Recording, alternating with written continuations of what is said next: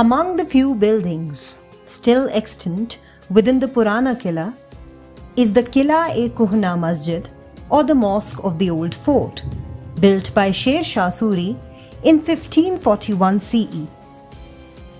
Its prayer hall measures 51.20 meters by 14.90 meters and is fronted by 5 openings with horseshoe-shaped arches.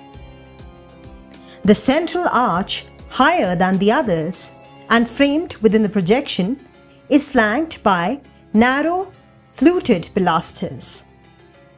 The recessed surface of the arch, through which there is an opening, is beautifully decorated with inlay of marble and other stones, and contains a small oriel window at its apex.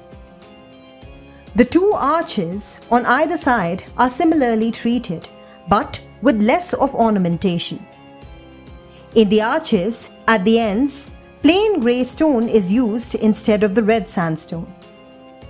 The mihrabs inside the hall are richly decorated with concentric arches, which enhance the scope for ornamentation.